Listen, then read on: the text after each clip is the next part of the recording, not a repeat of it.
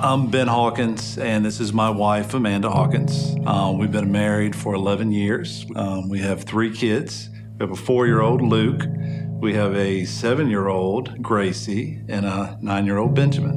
When he was born, I mean, he looked perfect. I mean, he had this little jet black head full of hair. But then when I would start to feed him, I would hear him kind of gurgling and kind of choking a little bit. And then I would stop and it would just kind of like projectile, just everything come back up.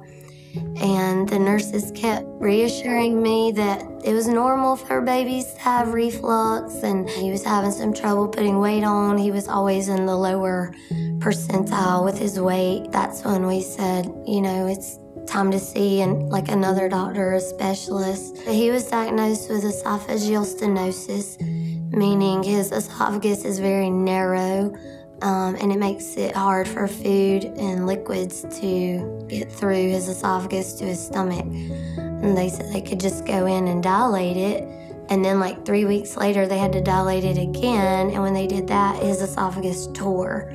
And they had warned us with the procedure that if the esophagus tore, he could die because of that fluid going into his body. And when they checked his esophagus again, it was already going back small. He had just had it done, and 5 days later it was back. And that was frustrating for us, and that scared us. And he would say, "Mommy, why did God make me this way?" And that was a really tough question to answer because I was struggling with it myself. And I finally just said, God gives us good things, and it's not from Him. It's from the enemy, and we just have to stay close to God, and He's going to heal you. You're going to eat like everyone else one day. The last thing was left is a surgery, and that was the end of the road for us. I mean, we tried to avoid that the last 9 years. It's a risky procedure. It was about 23 hours of surgery total. This is open heart surgery. His esophagus is behind his heart. You're talking... They had to saw through his ribs and open him up. He would be in ICU with his esophagus, the upper part, in a bag on his chest, outside of his body. And then your mind starts to think, what if something is going to go wrong? But when we went on the fast of 2022, instead of only fasting for Benjamin's healing, like we have in the past, we were going to fast for direction. Should we do this surgery? Should we not do this surgery? And while we were on the fast, God spoke a verse to me about, it's Psalm 32:8, about He'll instruct you and just follow Him. And this peace just came over me, and I just knew that that's what God was saying, to trust Him with the surgery for our son. I just felt like I could really hear Him speaking to me to go to Boston, see what the doctors say, and whatever they recommend, do it. Our fast ended right on the day we flew to Boston. And the doctor told us if this was my child, I would do it. So we did it.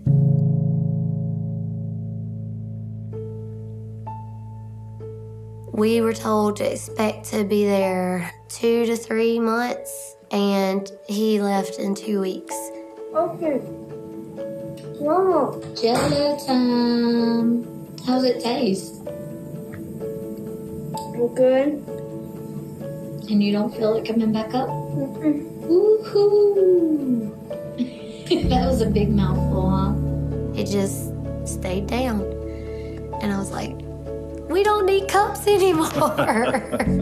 He wanted ribs, so we bought him ribs, and he's just gnawing on the rib all over his face. I'm like, son, I will buy you all the ribs you want for the rest of your life.